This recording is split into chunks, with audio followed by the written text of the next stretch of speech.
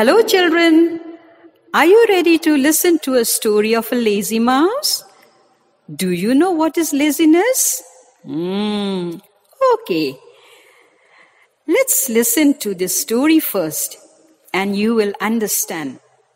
Mouse shrinking clothes. Let us read the story of Reggie Mouse who only ate cheese and never played outside. Reggie Mouse loved cheese.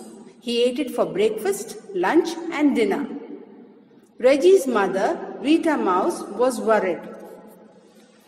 Reggie, it's fine to eat cheese, but you should eat other foods like fruits, vegetables, cereals and fish. You should also play outside more often. Reggie didn't listen to her. No way, Mum. I love cheese. I won't eat anything else. It's too hot to play outside. Instead, I'll watch TV. A few months later, Reggie Mouse was getting dressed when all the buttons on his shirt went pop, pop, pop. Reggie was very surprised. Oh no, my shirt has shrunk. And then his trousers went rip, rip, rip. Oh no, my trousers have shrunk too.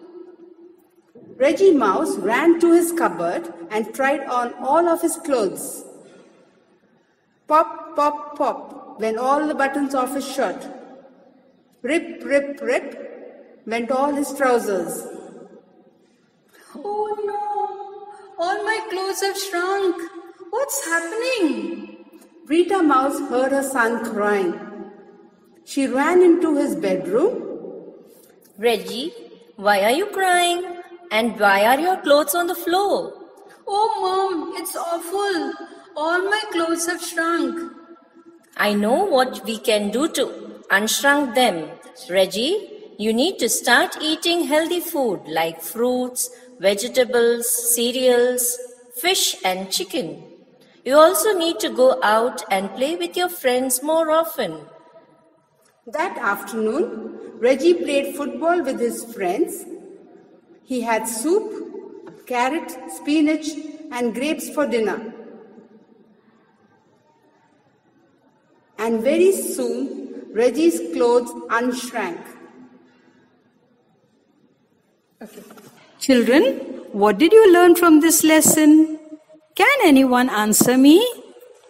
I'm waiting. Tell me, why was Reggie Mouse fat? He was fat because he ate cheese and sat in front of the TV all the time. Why did his clothes not fit him?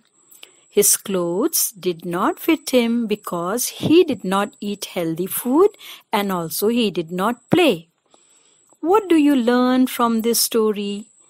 From this story, you learn to respect your mother, to listen to her because she tells you the right things to do. Thank you, children, and happy learning.